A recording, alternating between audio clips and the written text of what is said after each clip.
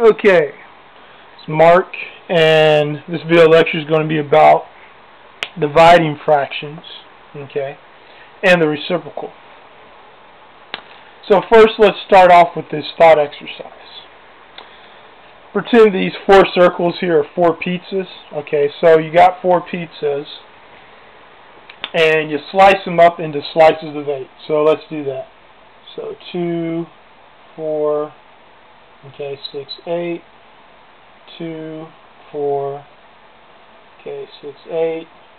So I'm just slicing these pizzas up into 8 slices. It's not perfect, that's okay, but it'll get the point across.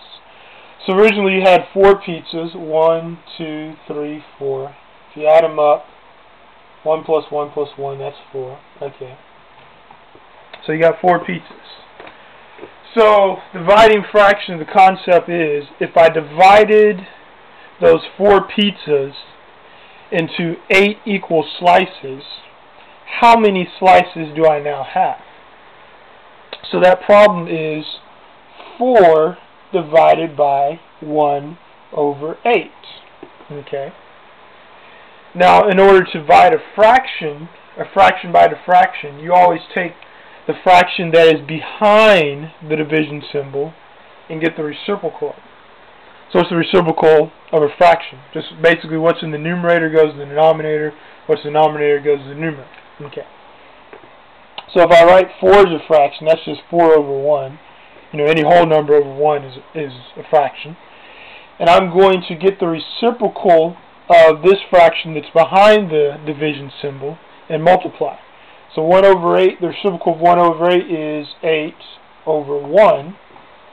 So 4 divided by 1 times 8 over 1 is 32 over 1, or 32.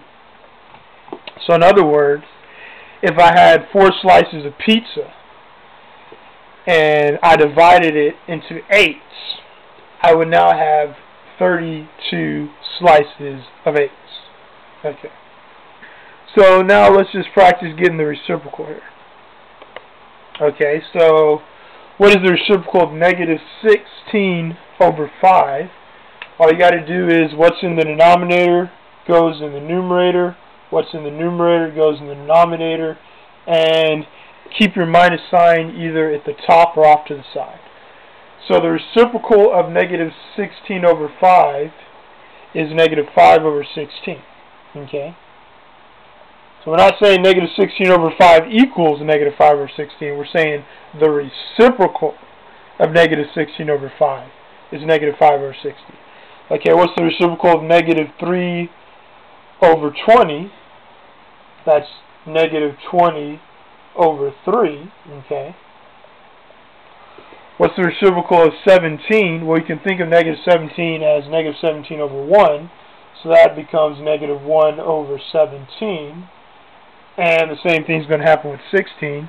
What's the reciprocal of negative 16? Well, you can think of negative 16 as negative 16 over 1, so that becomes negative 1 over 16.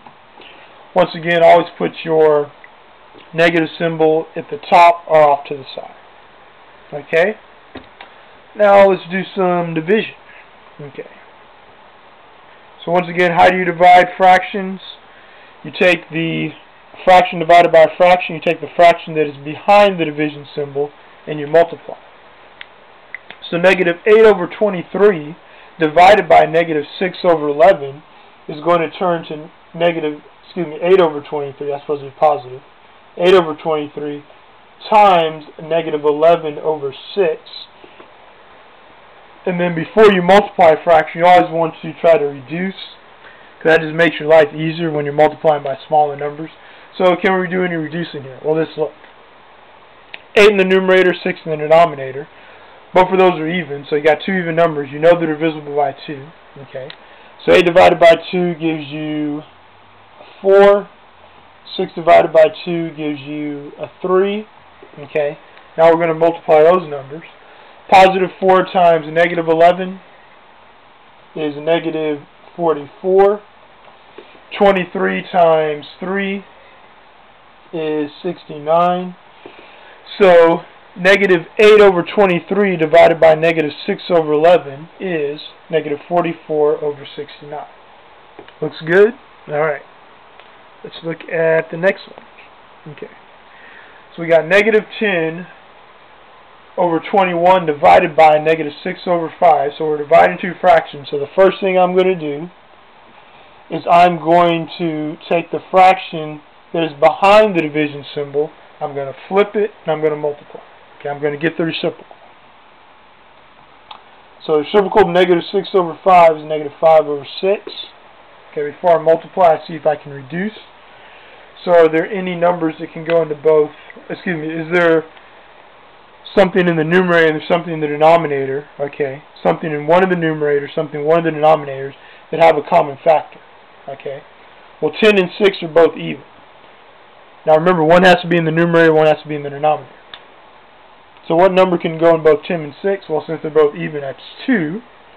10 divided by 2 is 5. 6 divided by 2, 3. So now it becomes negative 5 times negative 5. What's a negative times a negative? Positive. So that'll be 25 in our numerator. 21 times 3, that will be 63 in our denominator. Okay, that's good. Let's go into the next one. 7 over 3 divided by 10 over 11, negative 10 over 11. Dividing fractions, so the first thing we're going to do is get the reciprocal of the fraction that is behind the division symbol. So that becomes negative 21 over 10. Okay. Let's do some reducing. So do we see any common factors in our numerators? One in the numerator, one in the denominator. How about negative 21 and 3? They're both divisible by 3. So 3 divided by 3 is a 1. 21 divided by 3 is 7. So what's 7 times negative 7? Negative 49. What is 1 times 10? That is 10. Okay, and there's a whole lot of things you can do with a fraction like that. You could turn to a mixed number. We could leave it as an improper fraction. We could turn it to a decimal. Right now we're just going to leave it just like that. So that's good. Okay, no need to do anything else. Alright, how about this one right here? So we got 5 over 6 divided by 20 over 19. Okay, so first thing we're going to do is get the reciprocal of this fraction right here, since it is behind the division symbol. So that's going to be 5 over 6 times 19 over 20. Okay. Then we're going to look for some common factors. One has to be in the numerator, one has to be in the denominator. So you see anything that can be reduced here? Well, 5 and 20, one's in the numerator, one's in the denominator. Both divisible by 5. So it's 5 divided by 5? 1. What's 20 divided by 5? 4. Okay. So 1 times 19, what does that give us? 19. 6 times 4, what does that give us? 24. So 19 over 24 is the answer to 5, 6 divided by 20 over 19.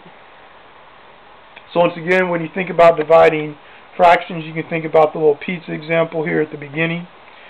Okay, this concludes my video lecture about dividing fractions, and you can find some more videos online, www.supergenius99.com, or YouTube as well. Plenty of people out there giving free video lectures, so hope you enjoy, learn something, pass your tests. Thank you. Goodbye.